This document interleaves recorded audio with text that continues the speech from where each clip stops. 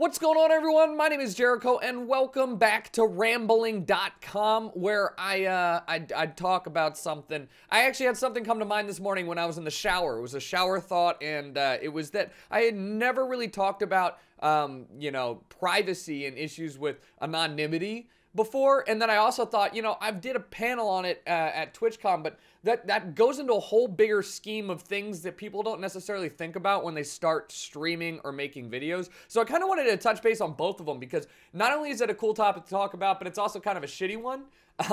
And we'll start off with the anonymity / privacy thing. So, I do get a question a lot of times like, hey man, when you first started out, like, did you ever expect stuff to get this big? And the answer, obviously, for every single person that does this is no. Like, nobody goes into this expecting that anything's gonna come of it. If you do, most likely nothing will, because that kind of attitude doesn't exactly lend itself towards people who are, are larger on YouTube. So I did not expect to have my entire life be defined by my streaming and videos of me playing video games, especially not when I started making videos. And as a result, I wasn't necessarily prepared mentally for the dangers, I guess we'll put air quotes around dangers, of being in the public space. Now, everybody kind of knows from watching the shitty celebrity TV shows and whatnot that paparazzi and people that are basically going on a mission to expose as much about people as possible are a thing in real life. Like, it's not a rare in between, few and far in between thing. It happens all the time. And it's no different with YouTube, and it gets worse the more that YouTube moves into the public space. Same as Twitch. I'm not just talking about, having your public IP out there, or having your room being shown, or having people know, generally where you live, which all of those things are kind of a downside, right? I'm talking about the general, like, more in-depth personal stuff where somebody will go through and find old accounts that you have that you don't even know you had or remember that you had, or a cached web page of something that brings up absolutely horrible memories, or it could just bring up a whole different side of you. Maybe you were a douchebag. I don't know. Luckily, I don't think that I was a douchebag, but there's definitely some stuff in the past that I've seen come back to light, and I'm like, my God. Like, why did you spend the time to dig this up about me? And then B, like, that's just, why is that still available anywhere in the world? And it's important because, yeah, back when your parents were growing up, or even your older brothers and sisters, like, they grew up in a time where all of their mistakes and shit were just, like, verbally told. Nobody had a record of it outside of the spoken word and memories, right?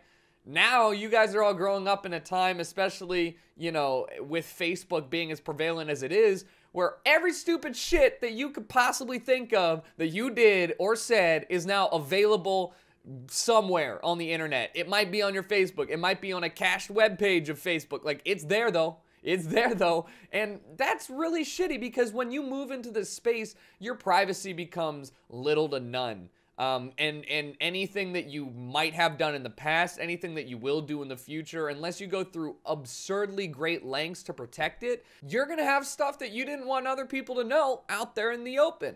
Maybe it's your dick pic. Maybe it's not. Maybe it's just something stupid that you said to a girl. I don't know.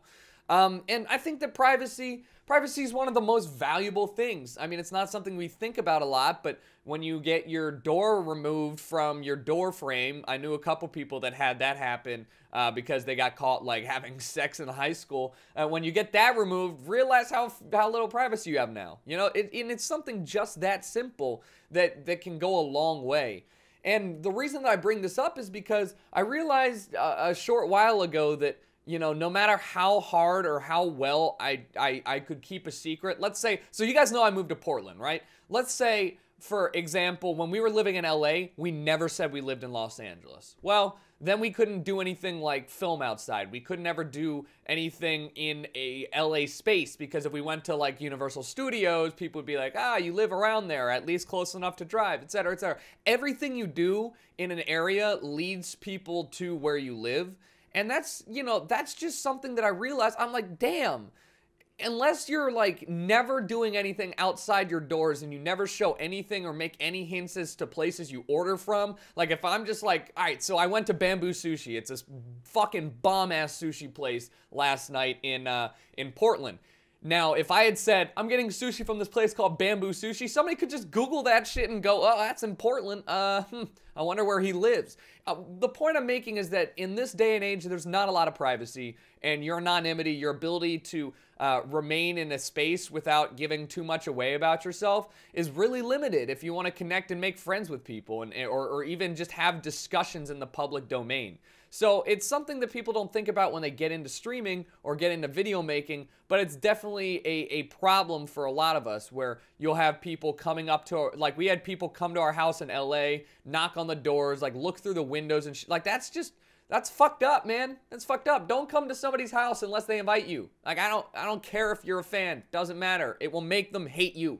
Seriously. So, and then let's move on to the other thing that I want to talk about, which is basically how how when you get into the space, when you get into streaming or making videos, you don't think about all the negatives that come alongside of that, all the things that aren't necessarily positive that nobody really likes to complain about. Because I know that everybody goes, oh, that's the price you pay for being, for being famous, dude. Like, you gave away your privacy for this. It's like, no. You're just a douchebag. Like, every human has the right to privacy, and you're just trying to take that away as a justification for I don't know what. But then alongside of that, you get stuff like emotional swings where you'll have the best YouTube day or best video response or best stream day of your life, and the next day it won't be as good. And you're like, fuck.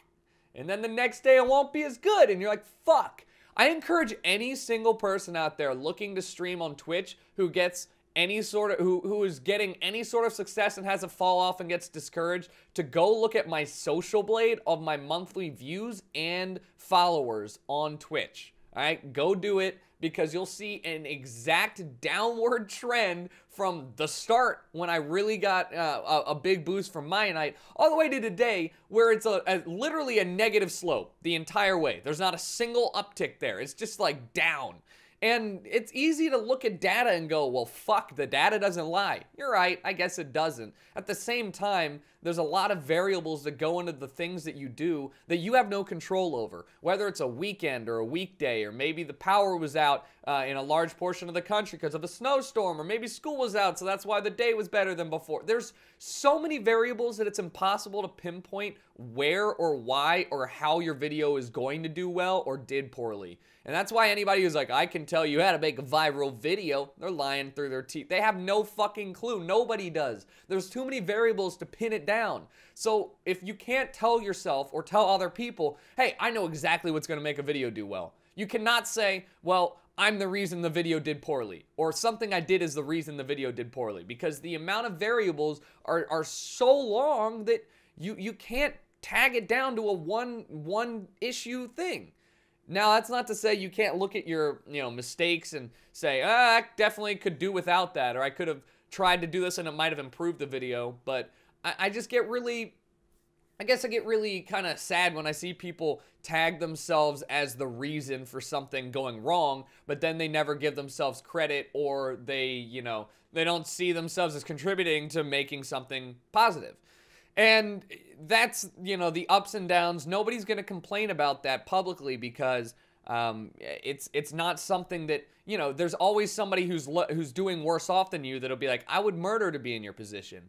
And it might happen when you have 10 viewers and there's one guy who comes on and it's like, I get 2 viewers. I would murder to be in your position. You're like, well, fuck, man. I guess I can't complain.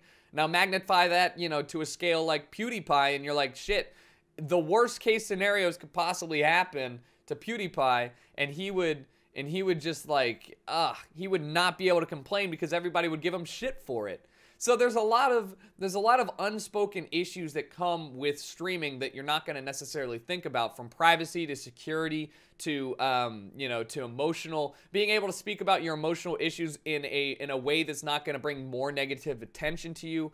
And I just think it's important for everybody to kind of understand that there are downsides to doing what I do as well as the upsides. I would never trade it for the world. I would never expect anybody in my position to trade it for the world, and I don't think anybody would.